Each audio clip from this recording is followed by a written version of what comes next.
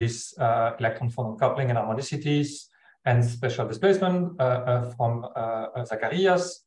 And today is special. The conference will be a bit longer. We will have the poster session, and we have already placed some information, but we will put more information on the website shortly.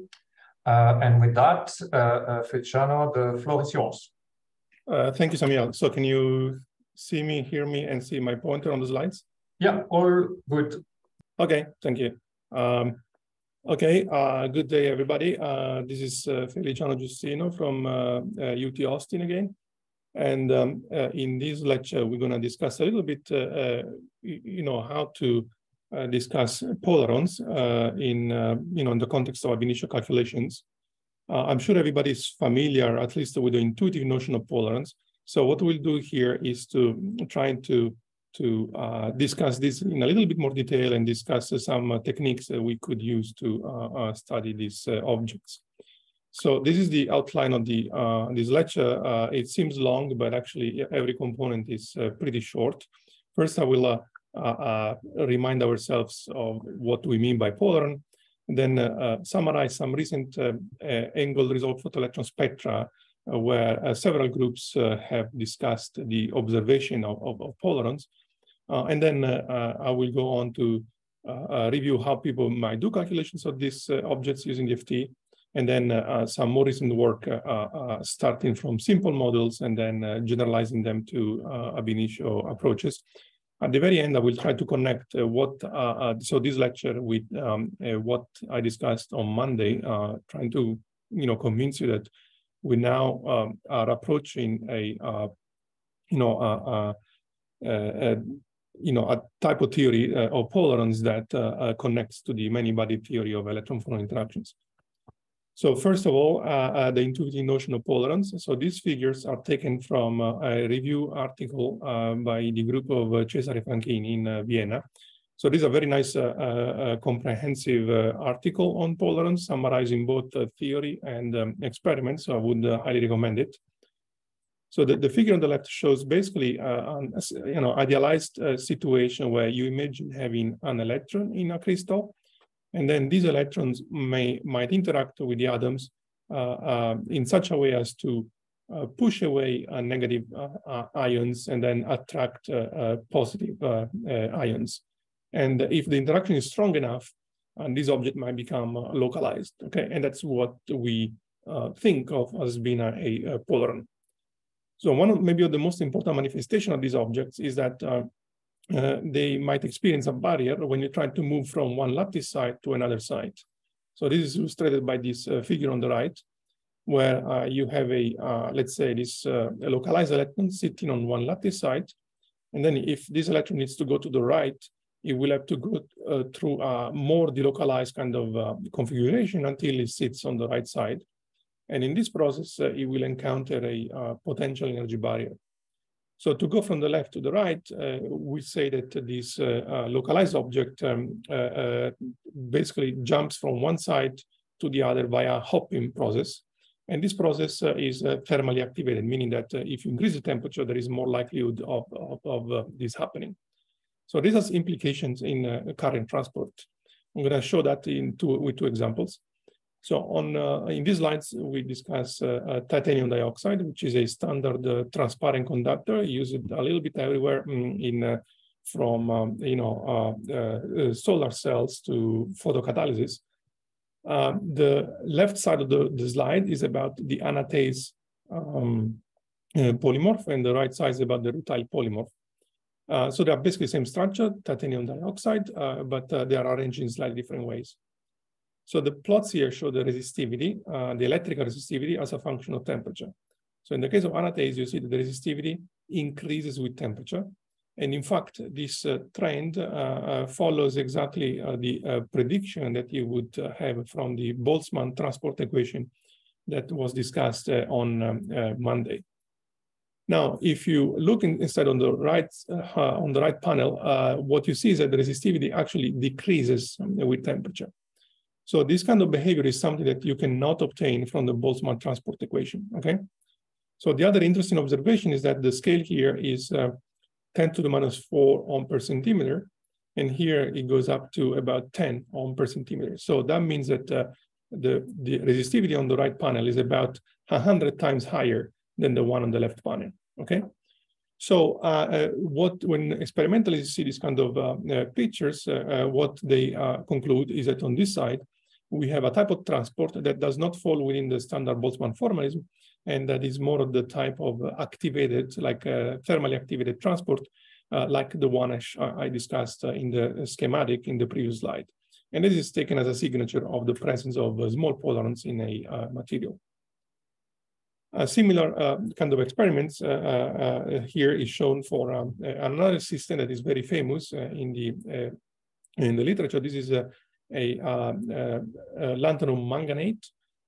Is essentially the prototype of colossal magnetoresistive peroxides. This has been studied a lot in the 90s. And what happens in this compound is that if you have only lanthanum, so X equals 0, this is essentially an insulator. And lanthanum has 3 electrons. So if you substitute by strontium, which has 2 electrons, you are basically doping the system with holes. And by doing that, you bring the system into a more metallic phase. So what you see in this picture is, again, the resistivity. So if I look at the bottom, that corresponds to X equal 0.4. That's essentially a metallic phase. And as in the case of anatase, titanium dioxide, the resistivity increases with temperature. So you can hope to capture this behavior by using, for example, the Boltzmann transport equation implemented in EPW.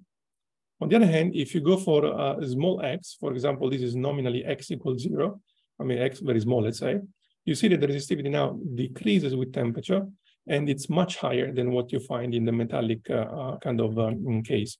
So this is what people take as a signature of the formation of small polarons in these kind of materials. And that's the kind of things that one would like to study using ab initio methods. So what I would like to discuss in the next maybe 3 or 4 slides is a set of experiments which were carried out during the past 10 years, where several groups have discussed the existence and properties of polarons in some materials by means of angle-resolved photoelectron spectroscopy, so ARPES. So what basically I will tell you is that there is ways of trying to look into polaron physics via ARPES, but this kind of technique does not provide us with information about localization or hopping transport or things like that. So there is a little bit of caution one should use in interpreting these experiments. So first of all, what is an ARPES measurement? Conceptually, this consists of shining light into a sample. And then if the energy of the photon is larger than the work function of your sample, you might be able to extract electrons. If that happens, the electrons are collected into an analyzer, and then using the information about exit angle and the kinetic energy at the exit, one reconstructs the band structure of the sample. Okay, so that's a very direct way to measure many body band structures in materials. So this is a measurement of the conduction band bottom of anatase titanium dioxide. Okay, so what you're looking at, for example, on the left panel is the conduction band bottom. So this little blue blip here.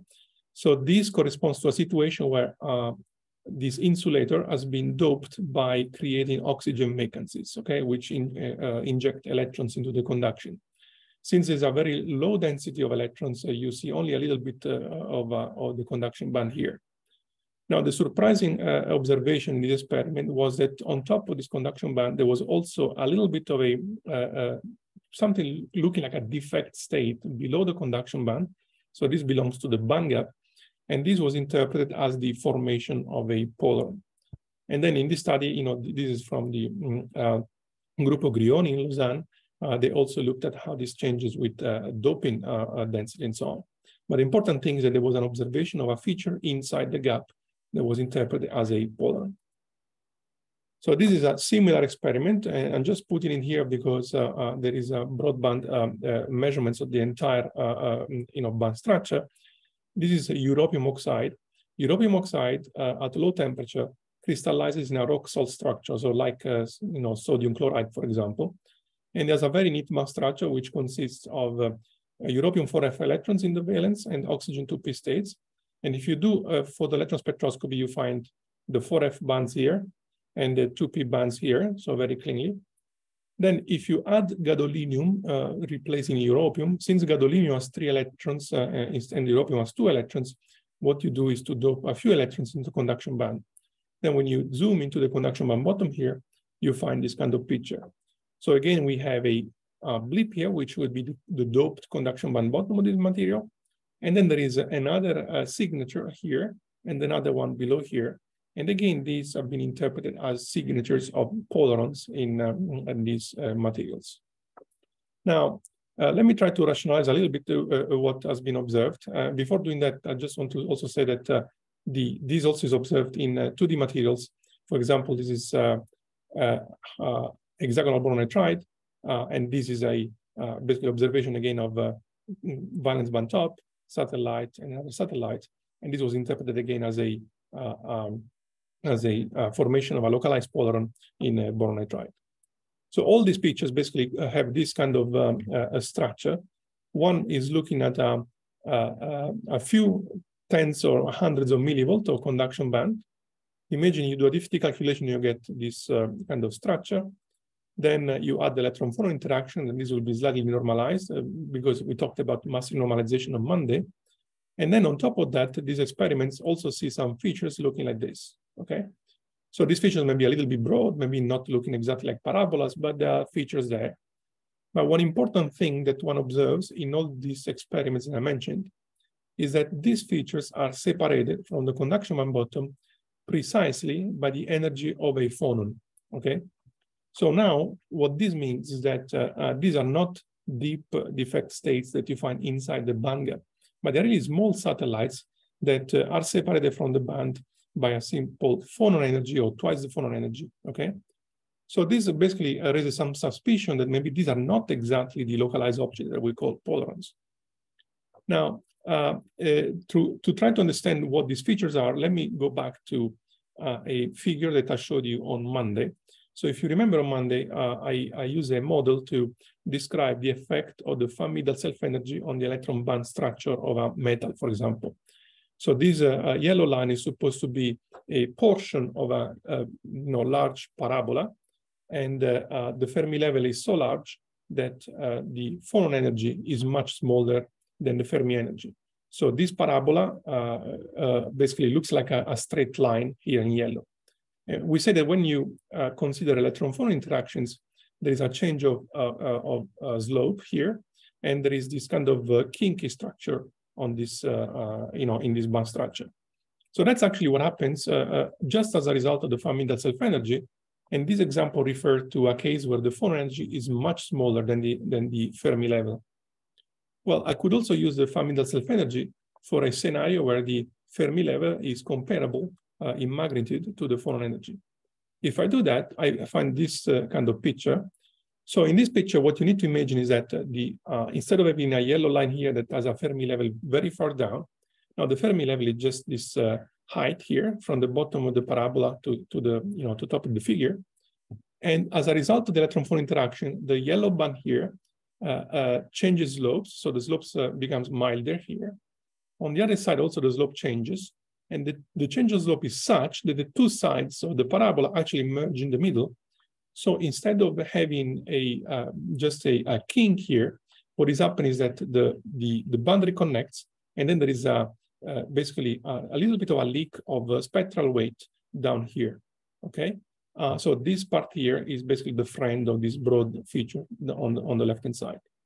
So this is to say that if you have a situation where your phonon energy is comparable to the Fermi energy, already using the fan-middle self-energy, you have a formation of a band with a heavier mass and the formation of a sort of feature here, which actually is not a new state, but is an incoherent satellite coming from this electron-phonon interaction.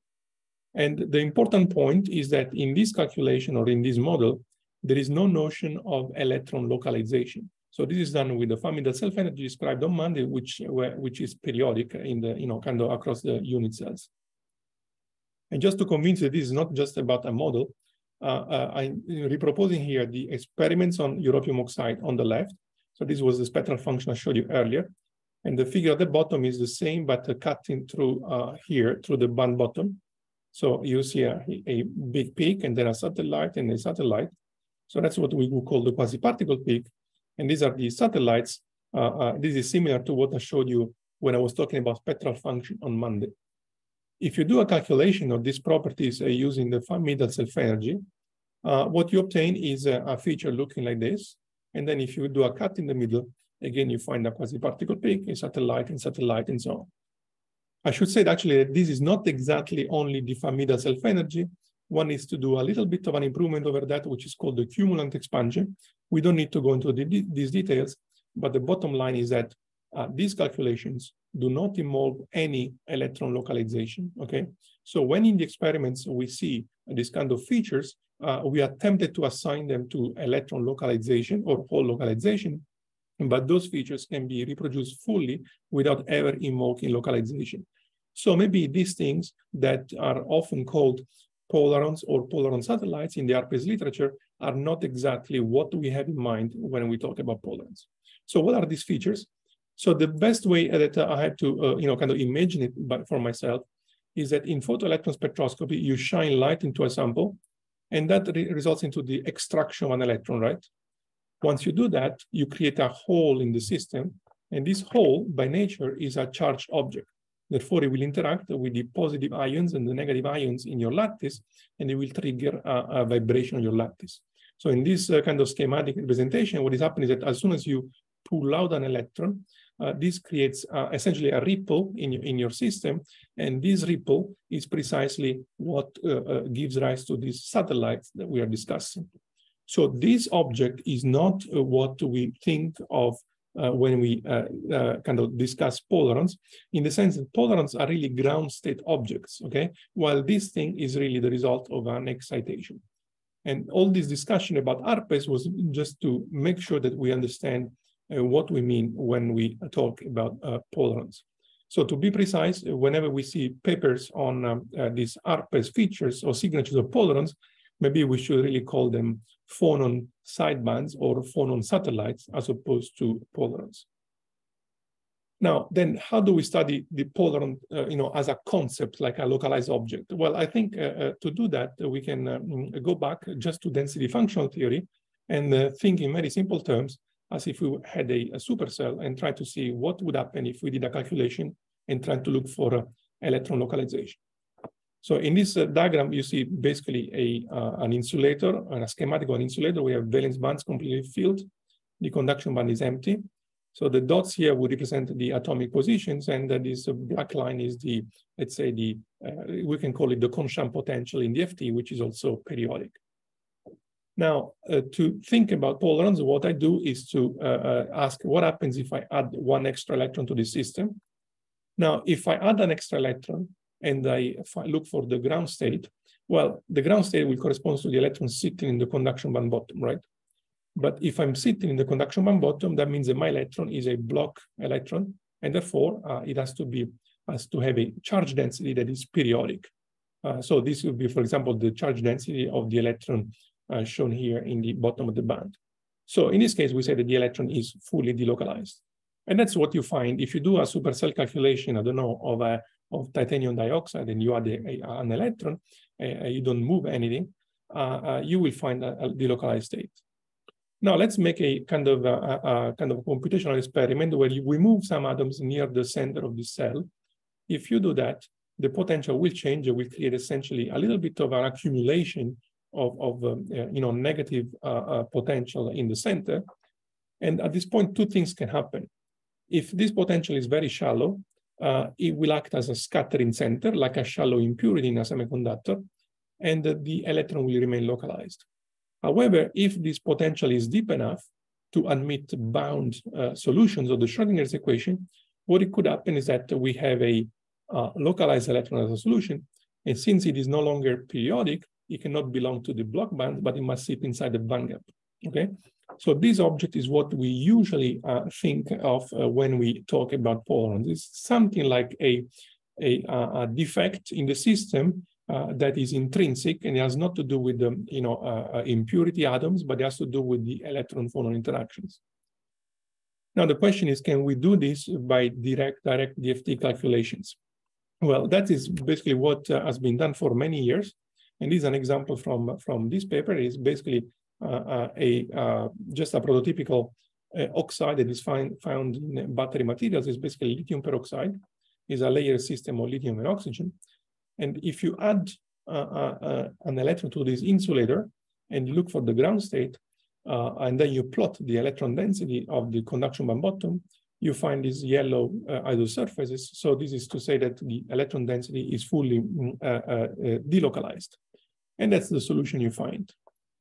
Now, what you could try to do is to repeat the same kind of experiment I showed you in the previous slide, is by moving, for example, some atoms here close to each other. Then you relax again the structure to find the electronic ground state. And then you let the atoms go. So you let also the atoms find positions with zero force. If you do that, you find this a new state that is now localized, some kind of atomic distortions that are surrounding it. And the interesting observation is that the total energy of this object is lower than the total energy of this object. That means that this is the localized, stable polaronic ground state, okay?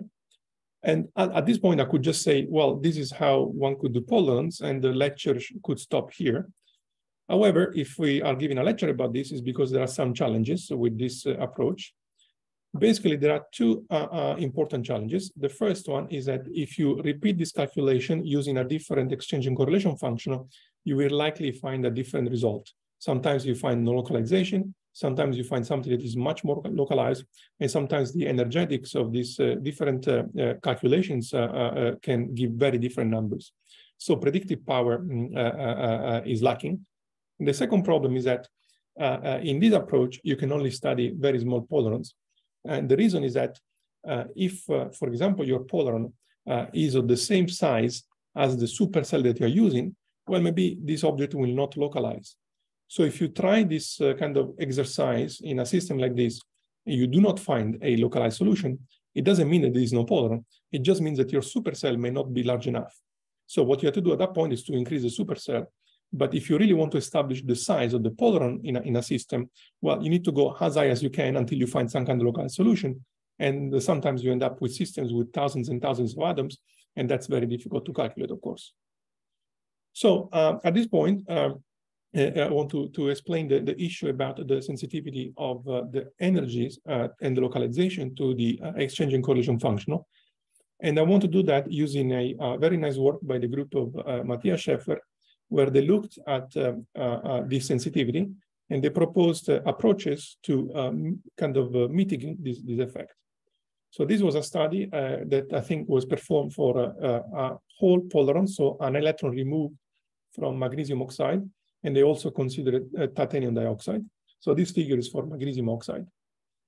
So what this figure is basically is the formation energy of the polaron, meaning how much more stable the polaron is with respect to the delocalized solution, and plotting this energy versus the fraction of exact exchange in an HSC calculation, all right? So you know that in HSC, if alpha is equal 0, you go to PB, otherwise alpha equal 1, you go to full Hartree-Fock. So what you see in this figure is that if I use PB, the localized polaronic state is unstable, meaning that the ground state is fully delocalized. As you increase the fraction of exact exchange, the polaron becomes progressively more stable until it reaches a critical value of this exchange fraction, where the polaron turns into a stable object and is more stable than the periodic delocalized solution, okay? Problem is that as you keep going, your energy changes from, in this case, from 0 to 2.5 electron volts. So if you were to pick an exchange fraction in this range, you could have a polaron energy swinging by a very large amount. So clearly this is problematic. And in this work, essentially, they propose an approach based on the Koopman's theorem that mitigates these effects and makes these calculations less sensitive to the exchange fraction. I also want to mention that there is also more recent work by the group of Alfredo Pasquarello here, it was published last year, where they also proposed new approaches to perform calculations of polarons using hybrid functions that mitigates this issue of sensitivity to the fraction of exact exchange. So what I would like to do now is to try to explain why this is happening. And the bottom line is that this has to do with the self-interaction problem in density functional theory. So to do that, let me use an extremely simple model, because this model actually is not useful for predictive calculations, but it contains a lot of physics, and it makes us really understand very clearly what happens when you find electron localization. So this is a model by Landau and Pekar. Actually, it was invented by Pekar first, and then there were some papers together with Landau on the effective mass and things like that. So now it's called the Landau-Pekar model. It's a very simple model that consists of the following two parts. So we consider one electron that is added to a material. Now, since these authors did not want to consider the complexities of atomic positions and all that, because this is from the 1940s, what they did is to consider a simple continuum model. Basically, you imagine a cube. This cube is a continuum dielectric that is characterized by just two numbers, the electronic dielectric constant and the static dielectric constant, including the ionic contribution. So you can have this electron, and then you can study the energetics of this object, and you can ask whether the electron will localize or not. So they propose the following energy, or Hamiltonian, for the system. It consists of two parts. One part is the kinetic energy of the electron here. Okay, it's a quantum mechanical part. And the second part is the electrostatic energy of this medium, and that will be polarized by the presence of the electron. Okay, so this is just the same expression for the energy density of the electrostatic field that you find in introductions to electricity and magnetism. Now the question is, what do I do with this energy? Because I have both wave functions and electric and displacement fields. So their idea was very simple. I can relate the displacement field to the electron density, which is just the wave function modulo squared of one electron, via the Gauss law, and then I can relate the displacement to the electric field via the dielectric constant. With this relation and this relation, I can rewrite this integral in a very simple way that contains only the electron wave function here and here. And if you look carefully, this looks basically like a Hartree type integral. Now, in this expression, I have the dielectric constant of the ions here that comes from here.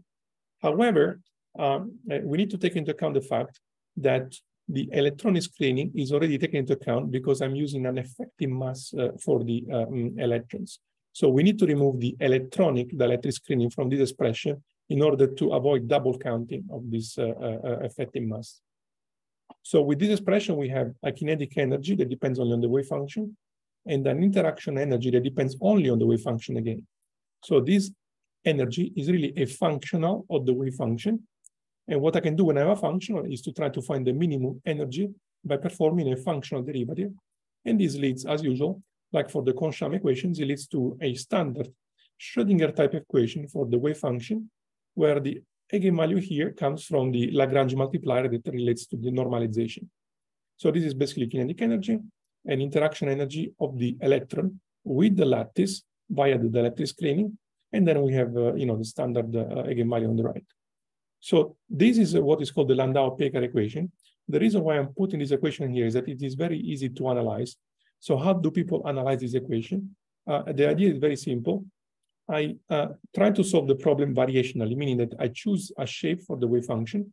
For example, I take a hydrogen wave function, and then I look for the minimum energy by changing the size of this function. So in particular, I can say my wave function is equal to the 1s hydrogen wave function, except that I keep the size of this wave function as a free parameter. Here I would also have to add some normalization, and then I replace the wave function in the previous equation, and that will give me an energy that will depend only on the radius. So the energy will contain two parts, the kinetic part that looks like that. So this is the same expression you find for the square well potential in elementary introductions to quantum mechanics. So this energy depends on the radius, as is shown by the blue line.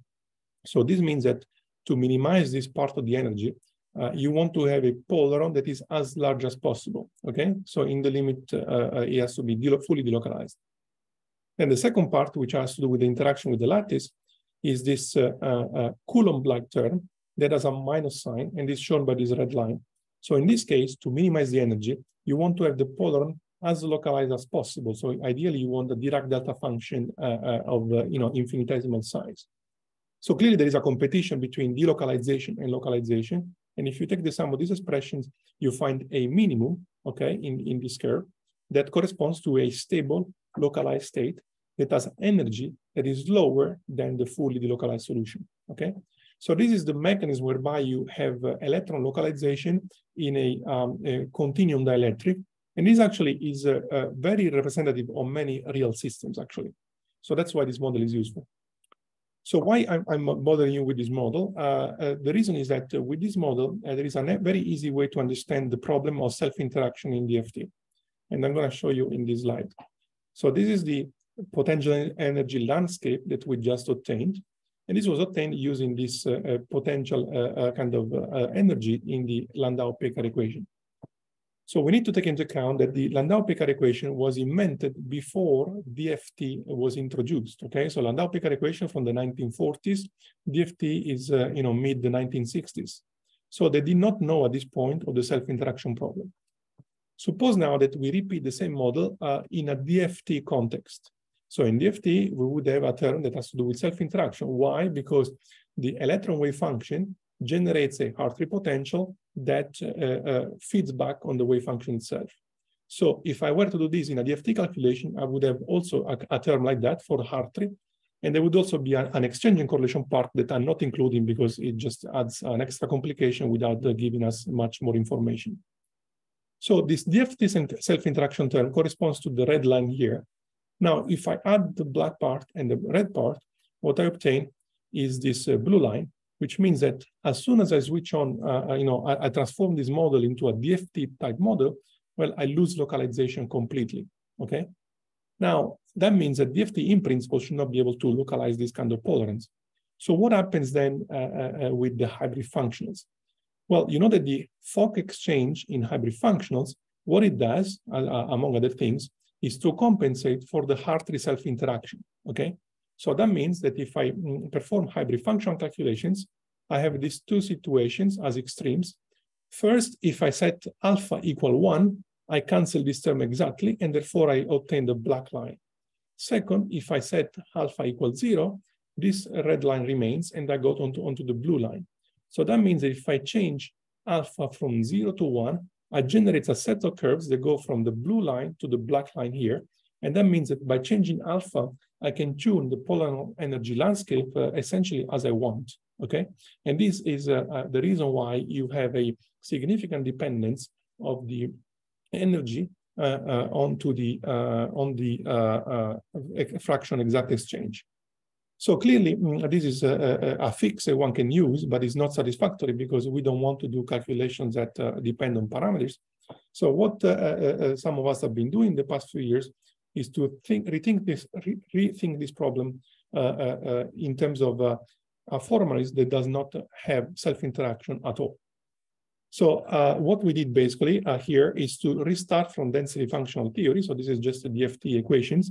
And we try to think of how to eliminate self-interaction and how to do calculation of polarons more efficiently. So this is a kinetic energy in DFT, Hartree energy with the n being electron density, exchange correlation energy, the interaction between the electrons and the ionic lattice. So this will be the ionic potential, or if you want, this will be represented by the pseudo potential, and then the ion-ion interaction term. Now, if you add one extra electron to the problem, what is going to happen is that the density will be modified by adding, suppose you have a field valence band and you add an electron to the conduction band, so you will add this part. Then what could happen is that if you have a localization, the atomic position will change into something which is the original position plus a small displacement, let's call it U sub kappa. And at this point, I can try to rewrite this expression with these two kind of modified density and positions. If I do that, I find the kinetic energy will have my original wave functions plus a new wave function that adds an extra contribution to the energy. Then the Hartree energy will have the original density plus an extra density coming here. And again, density, original plus the extra term. Again, I will have the exchange correlation with the original density plus an extra term. And then also in the ionic potential, this will interact with the density at the beginning plus an extra term. And the atoms now might have moved, so you have this displacement here. And similarly, you have this displacement here, okay? So this is basically a modified total energy functional, and so far this is just a standard density functional theory. So what can we do at this stage? So at this point, what we can do is that since we're interested in the formation energy, we can take the difference between this expression and the one I showed in the previous slide.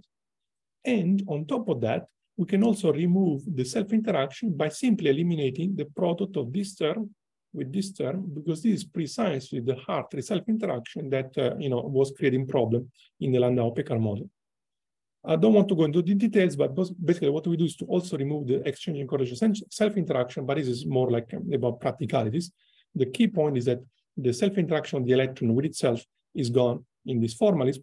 And as you do that, and you expand the displacements to second order, you find a simple expression for the formation energy that actually is close to the Landau-Peccar equation. So the energy will be given in this case by the expectation value of the Korn-Shama-Hamiltonian over your extra the wave function of your extra electron. Then there will be a linear interaction term between your electron density, extra electron density, and the atomic displacements. And then there will be a penalty energy that is essentially an elastic energy that has to do with the fact that if you move the atoms away from equilibrium, there will be a restoring force. Here, C stands for the matrix of interatomic force constants that we discussed on Monday. And this is the standard quadratic energy functional for the energy of an harmonic lattice. So this is to say that by just looking at the DFT equations and removing self-interaction, one reaches an expression for the formation energy, which is quite neat. And at this point, we can work with that. So if you have a total energy, what you do in DFT, you try to find the minimum. And the formal way to do that is to perform variational differentiation with respect to the wave function here and with respect to the atomic displacement. The derivative of this energy function with respect to wave function will give, for example, for the first integral, I derive with respect to this function, and I'm left with Hamiltonian times psi, so this term. The derivative of this one, again, will give me a wave function times this term, which you see here. And then you have a Lagrange multiplier comes from normalization. And similarly, one can do derivatives with respect to displacement. You find this second equation. So what basically we find here is a modified Korn-Shama equation that now contains a interaction of the extra electron with potential at displacement of the atoms away from the equilibrium, and then a relation that gives us the displacement in terms of the extra, the density of this extra electron. So this is now a nonlinear coupled eigenvalue problem that could give us potentially, localized object if they exist. Now, this expression resolves the problem of the self-interaction, but it does not solve the problem of, potentially needing to perform calculations of very large supercells, because, we don't know how large is this polar, and maybe requiring, 10 by 10 by 10 or 20 by 10 by 20 supercells, which may be a little bit too large. So at this point, there is another operation one can do, which actually is very simple. The idea is that I consider that if you perform band structure calculations, your Korn-Sham states form a complete basis for any other wave function in the same in your crystal. So I can write down, for example, my wave function of the extra electron as a linear superposition of block functions. That's always allowed.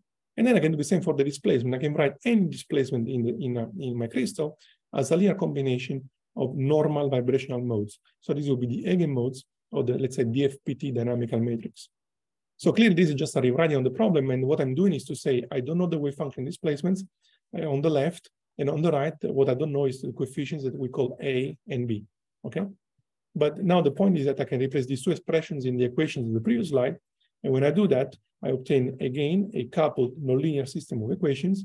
This time, the system depends on, basically, the unknowns are the coefficients A and B. And the interesting part of these equations is that the only ingredients that you need to solve them is the electron band structure here, the phonon dispersion here, and then the electron phonon matrix elements. So as you have understood from this school, now it is calculations of band structure and phonons are straightforward. Calculations of matrix elements in large grids are now possible, for example, using EPW or other codes. And everything that is needed to solve these equations is available. And so that one can try to solve these equations and see whether there are any localized solutions. And this is basically what you will do in the tutorials with John and Chao later today. Now, let me show you what happens if you try to perform these calculations. So first of all, maybe just to mention that once you perform this expansion, if you use a Brillouin grid, let's say of maybe 5 by 5 by 5 K points, what that really means is that your system basically lives in a periodic supercell that corresponds to 5 by 5 by 5 unit cells, right? So this will be periodic in a 5 by 5 by 5 supercell. Now, I can perform solutions, try and look for solution for this supercell, and I don't know if I will find them. If I want a larger supercell, I just increase the number of K points, maybe 10 by 10 by 10, 15, 15, 15, and so on. So this is an example for lithium fluoride, where which is just a rock salt simple structure, where one looks for solutions, starting, for example, for a 7 by 7 by 7 K point grid, which is equivalent to a 7 by 7 by 7 supercell. And here the energy is 0, meaning that the solution is fully delocalized and the extra electron sits on at the bottom of the conduction band. So there is no such thing as a polaron. Then you repeat the operation for 8 by 8 by 8, and again, no polaron, 9, 9, 9, 10, 10, 10, and so on, until you hit 12, 12, 12, and you start finding something that is lower than 0, and that's a sign that you might have some localization. After that, you keep going, and you see that your energy keeps drifting, actually. And the reason why this is happening is that you have a localized object in a periodic supercell. So this is the same kind of physics as in calculations of charge defects. Basically, they scale with 1 over the size of the supercell. So you need to do extrapolations at infinity to find the energy of the polaron, as an isolated object in an infinite crystal. So one could ask, okay, why is this happening? Why I don't find polarons for this cell size, and why do I find polarons here? The reason actually is quite simple. Suppose that you have a crystal and that the size of the polar in your crystal is described by this circle here. Now, in this range with orange dots, we have a situation where the supercell actually is smaller than the characteristic size of the polaron. So that means that when you have a periodic supercell, this polaron is overlapping with its replicas. And because of that, it's essentially forming things like bonding, anti-bonding combinations and merging into a continuous delocalized object. So you will not find a localized solution. So you start looking, finding localized solutions when the size of the polaron becomes much smaller than the size of the supercell that includes it, okay? So this is a standard thing that you can do. And what this really means is that this size of supercell is really indicating the boundary between the metallic phase and the insulating phase. So that's basically the point where the metal to insulator transition is occurring, okay? So how does the polar in this example look for this kind of sizes? So this is the shape of the electron polar in lithium fluoride. It's basically an object that spans maybe about 10 or 12 unit cells in 3 directions, and it looks more or less like a sphere. So that's what we would call a large or intermediate electron polar. And this is the electron wave function. One can also ask you what happens to the atomic displacements. Well, these are the displacement of fluorine that is negatively charged, so it's moving away from the electron charge. So it looks like a kind of a porcupine here. And then if you look at the displacement of the lithium, instead they would point inward towards the center of this polar. So that would be for the electron polar, meaning I add the charge to lithium fluoride. What happens if I remove a charge? Well, removing a charge means looking for the whole polar in the same system. And in this case, practically what I have is that I have a completely localized object, which spans only a couple of unit cells. So you see that for the same system, we have very different scenarios if you add an electron or if you remove an electron, okay? So that's what we call a small polaron in this system. And now, what is the other information we can get from this kind of approaches? First of all, we can plot the coefficients on the structure. So for example, these circles are proportional to the size of the modulus square of the A coefficients. And they are telling us that the electron polar is mostly formed by a superposition of states near the bottom of the band. And similarly, for the phonons, the B coefficients are telling us that what drives the formation of these objects is the longitudinal optical modes at long wavelengths and some longitudinal acoustic modes down here, okay? So that's a way to analyze the structure of the polaron using an approach that is very similar to what is used for excitons, and that probably Zheng Lu and colleagues will discuss over the next couple of days. So the other thing one can obtain from this calculation is what is the formation energy. For example, one can look at the total energy gain of when you form the electron polaron, and that's about 200 millielectron volt. And the gain of energy when you form a whole polaron, and that's about 2 electron volt. So this is to say that the formation of localized objects can alter the energetics of your electrons or holes in your system quite significantly. So for systems like wide bandgap insulators, these objects may be very important, to have a complete description of your electronic structure. So I will close in the 5 minutes. I just want to give you one other example to show a different system. So this is just an illustration of a whole polaron in bulk hexagonal boron nitride.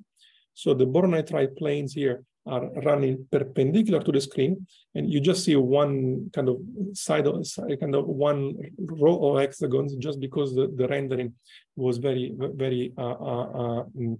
expensive. So we just removed the other atoms for visualization, and basically this is a whole polaron.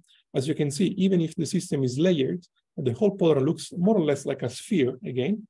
And if you look at cuts of this polaron along this line or this line, you find more or less Gaussian line shapes. Okay, that's what is expected also from the simple Landau-Peccar model.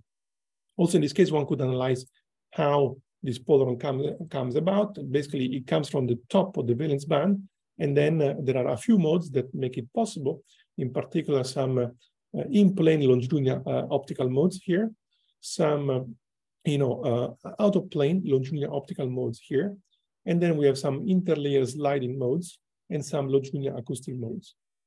The interesting question is also what happens if you go to the monolayer. So if you strip all the layers except one, you find again a polaron. Also in this case, you have some kind of Gaussian line shape, but as expected, the polaron is completely localized in a single plane here. And it looks more or less like the pictures of hexagons that you might have seen about boron nitride. In this case, the situation is even simpler than the bulk, because we only have two types of modes that cause the formation of the polaron.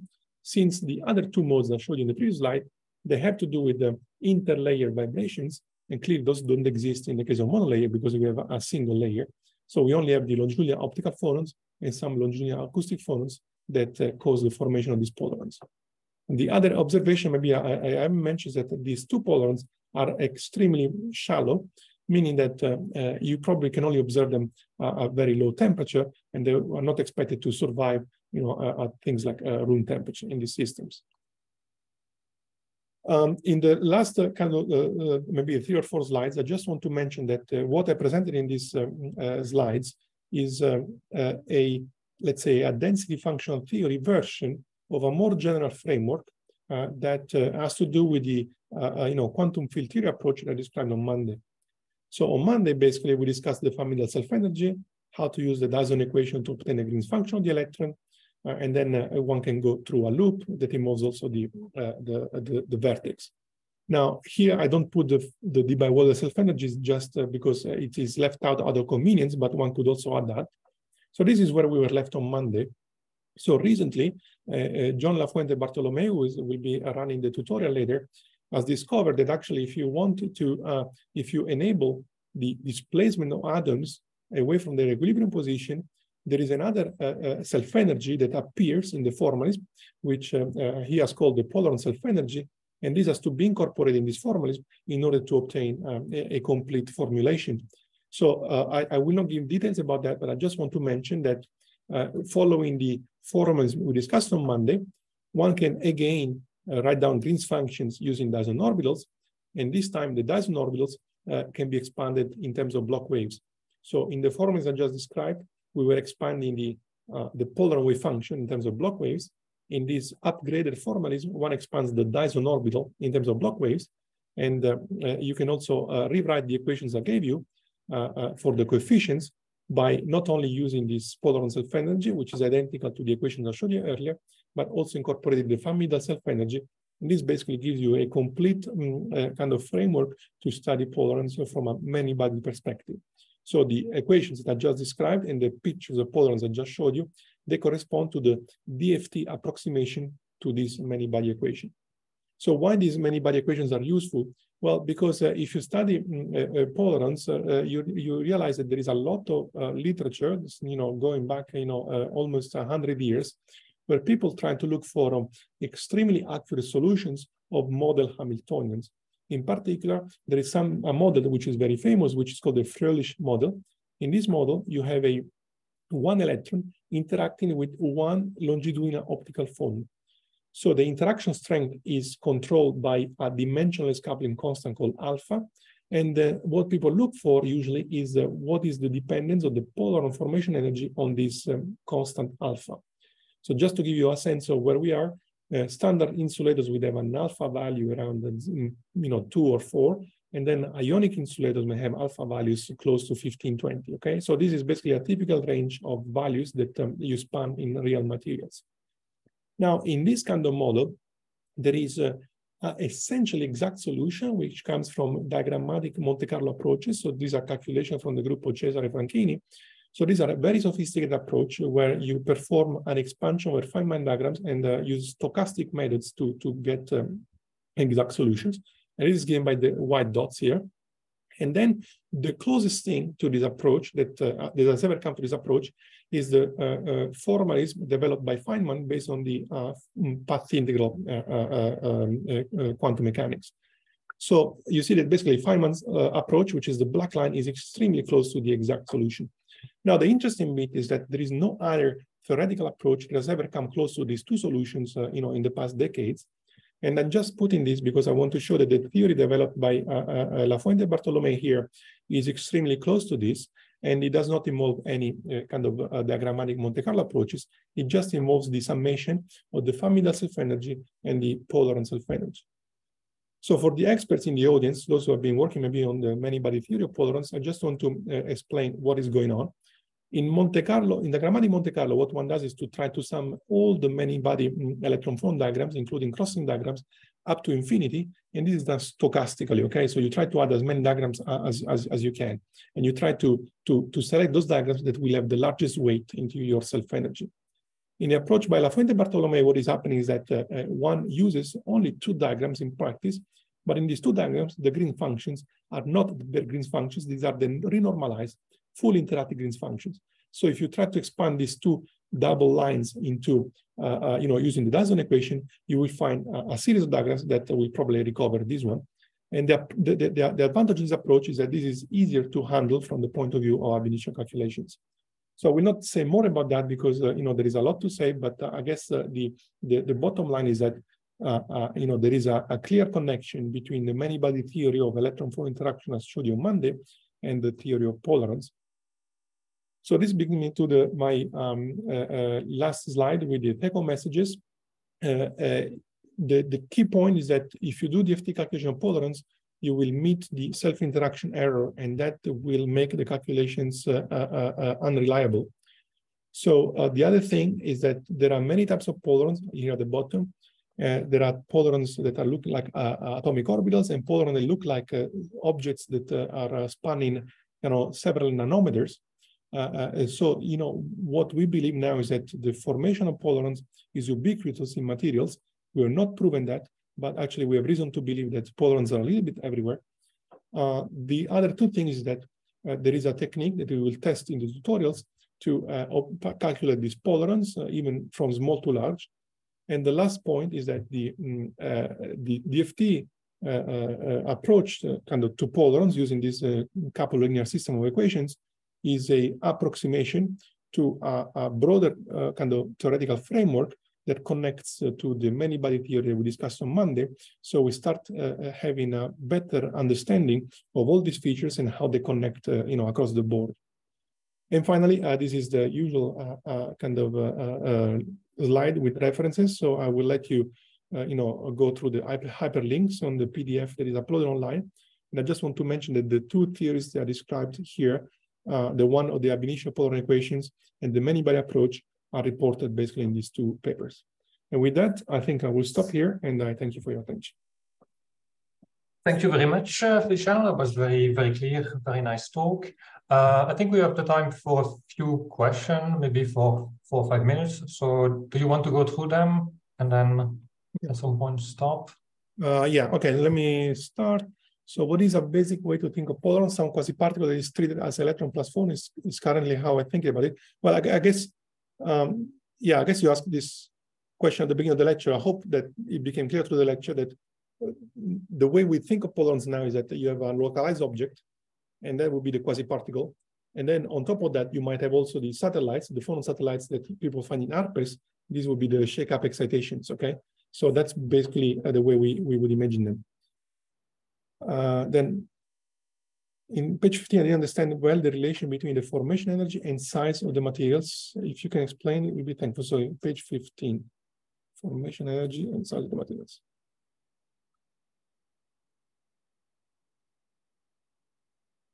I guess, okay, so what I meant here is that so if the polaron, so suppose this is the supercell that you're looking at, if the intrinsic polaron in this material is smaller than this size, then you can do a calculation and capture this polaron. If the polaron size was as large as the supercell, if you try this calculation, it will not localize simply because the polaron overlaps with its replicas and then it delocalizes as a result of that. So just a matter of playing with the size of the polaron versus the size of the supercell. So one should be smaller than the other, otherwise there cannot be any localization. Then from Tom, are you sure about the minus sign from the Bordeaux term on slide 18? I need to go editing.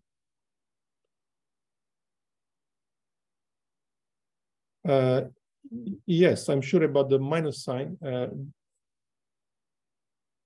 I thought epsilon 0, so the term between brackets is negative. Yeah, it could be that these two terms have been swapped. Okay, so this minus sign certainly is going to be there. It could be that the epsilon infinity should be in front of the epsilon naught. So this number should be positive. So maybe you're right, there is a typo. Okay. Then slide 21, I don't quite understand. I don't quite understand why it is justified to eliminate the self-energy term, and the Hartree terms. Basically, this is a problem of DFT. It should not be there to start with. Okay, so when we do DFT calculations, we add the charge of each electron to the heart. Basically, so the square module of the wave function contributes to the charge density. Then the charge density gives the Hartree potential. Therefore, then the potential interacts with the electron itself. So the electron is interacting with the potential that it itself generated. So this should not be there. So that's actually what is called, removing that is what is called self-interaction correction. So if you want, you can go back to the paper by Zanger, where the self-interaction concept was described in the 90s. Okay. Then in page 21, there is present an extra term sign in the kinetic energy. So the extra term here comes from the fact that if suppose this is the valence electrons, okay, and then I add the one electron to the system, well, there will be a wave function describing this electron. So this is the kinetic energy of that electron. So now I'm having a bit of a conceptual problem of calling polaron localized. In particular, as understood from the presentation, the electron hole interaction localized an electron hole around some lattice site. However, due to the translation invariant lattice, this could have also happened at some other sites. And those two polaron sites should be degenerate. Yeah, that's a very good question, and it's a very delicate question, actually. So so if you want to be precise, what I described in these slides is what we call the pinned polaron. So it's a polaron held around a lattice site. Okay. Indeed, as you point out, if I perform a calculation trying to initialize the localized solution somewhere else, the polaron will sit there. So that means that there is an infinite degeneracy of energies of polarons sitting at different lattice sites, right? So this results from the fact that in DFT, the atoms are classical objects, okay? And therefore, you cannot have translational invariance of the complete many-body Hamiltonian. So this is something that is quite delicate. So if you're interested in that, actually we have a discussion. So in this paper, sorry. So in this paper here, this PRB paper, if you go to the last section, we discuss exactly the point that you are asking. I think it would be maybe in the interest of time, we could maybe move on and maybe you can reply by typing. Yeah, that's fine. Okay. Yeah, thank you very much. Okay, thank you very much.